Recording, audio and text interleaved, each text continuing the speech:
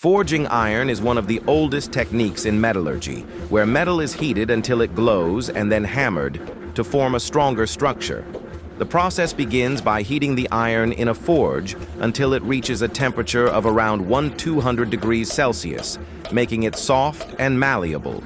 Once the iron is glowing hot, the blacksmith strikes it with a hammer on an anvil, a technique known as plastic deformation. Each strike not only shapes the metal, but also enhances its durability by refining its crystalline structure.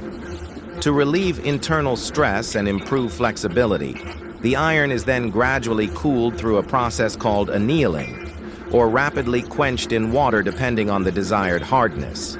The final result is a metal that is stronger, more durable, and ready for various applications, from sharp weapons to industrial machine components. Subscribe for more videos update.